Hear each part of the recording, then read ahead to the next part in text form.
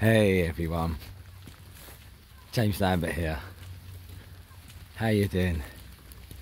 I hope you're absolutely thriving in all areas of your life and in outstanding health. Living your life with great love, peace, passion, positivity and great purpose. So just out, my furry friend there, Mr. Max, on a rainy day today here in the UK. And it just got me thinking there about what we used to sing in the playground as a young child about rain, rain, go away, come back another day. And I realised that although this seems a rather harmless song and a bit of fun, it points to the perils of our preferences inhibiting our joy.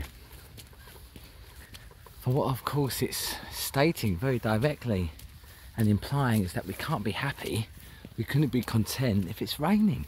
Go away, I don't want this, I don't want that. And isn't that the curse of modern day life? How we are addicted to having our preferences met. Whether it's ordering our food at a local takeaway or having people meet our expectations. And I've spoken about the dangers of expectations elsewhere, but in this video I just wanted to gently remind you how one's preferences can be inhibiting your joy. That doesn't mean that you don't hope for the best. You can expect the worst and anything in the middle is a nice surprise. But this preference, oh, I'm happier on Friday than I am on Monday. I'm happier when the sun is shining and sad when it's raining. For in truth,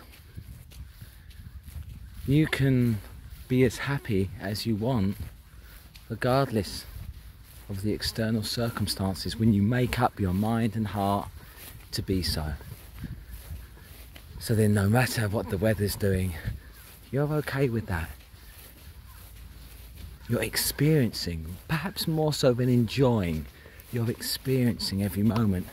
Just a quick note on that, I used to start my day with a statement and affirmation, if you like, to enjoy my day. And completely unknowingly, I was setting myself up to fail and therefore reinforce habitually unhappiness.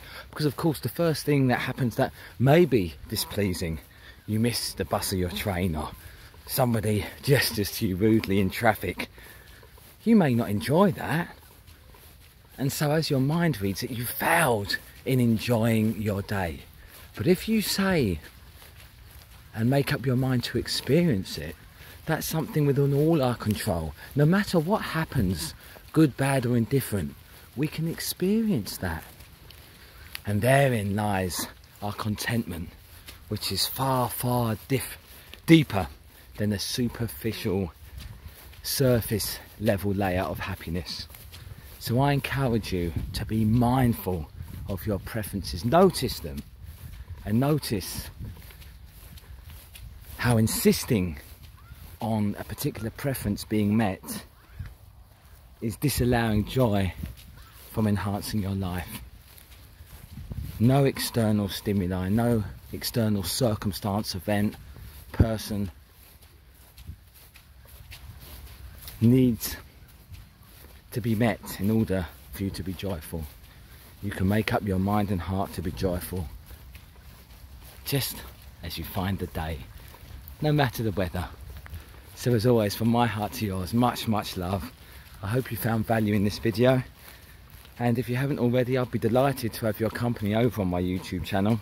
You can subscribe to it if you would be so kind, and you'll find many more videos for your edification. Right, that's it for now. Have an outstanding day. Do take care of yourself, and remember, you are unstoppable, and I believe in you.